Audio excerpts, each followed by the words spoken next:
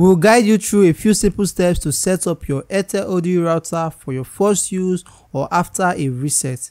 In this video, we'll go through the process of changing the Wi-Fi name, password, SSID, and more. So let's get into the video.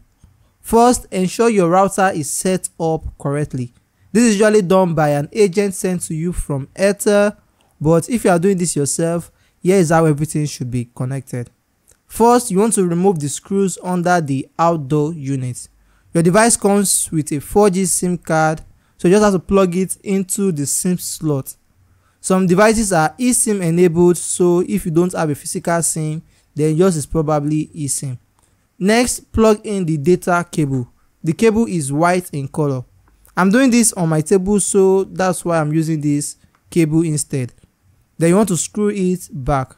For a better signal, it is good to mount the outdoor unit at a higher level in your room or outside for an even better signal.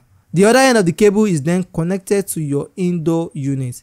Just plug into the first RJ45 port. Now you can plug the power adapter into the socket and then into the indoor unit. And that powers up the router. The ODU router does not have a power button, so the only way to switch it on or off is through the socket. You can also power the router with this power pack, or what most people call a power bank. It has a button to turn on and off. When it's on, you should see this LED light up. You can also plug in the power adapter so that you can charge the battery while in use. Now that your router is connected properly, wait for like a minute. During this time, both your indoor and outdoor units powers up and then connects to the available network, that is 4G or 5G. Then go to your phone or computer and go to Wi-Fi.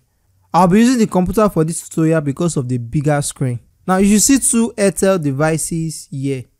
One says 5G and the other with no 5G. And that is because this router is a dual frequency band. So the two logins you are seeing are 5 GHz and 2.4 GHz frequency. So you can log into anyone. Then for the password, you want to check the bottom of the indoor unit. So I'm just going to type that in here. And now the device is connected and we can start surfing the net. But there are some default settings we need to change.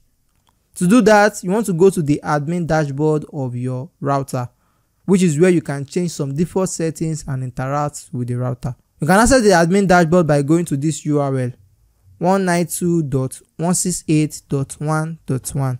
I will leave a link in the description below, and you can also find it on your router. You need to log in with the default. The username is admin and the password is also admin, all in lowercase. Now the first thing you want to do is you want to go to Wi-Fi settings and then 5G Wi-Fi settings. So we want to enable 5G optimization. This will restart our router. So what this does is that it will eliminate the 2.4 GHz frequency band login we saw earlier. So that's where we can only see one login. This makes sure we are always logged into the 5 GHz, which is the stronger network, but it doesn't travel far.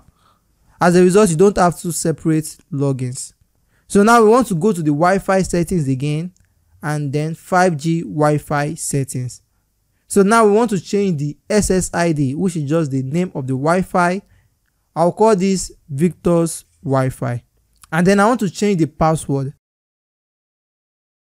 So you scroll down and click on save.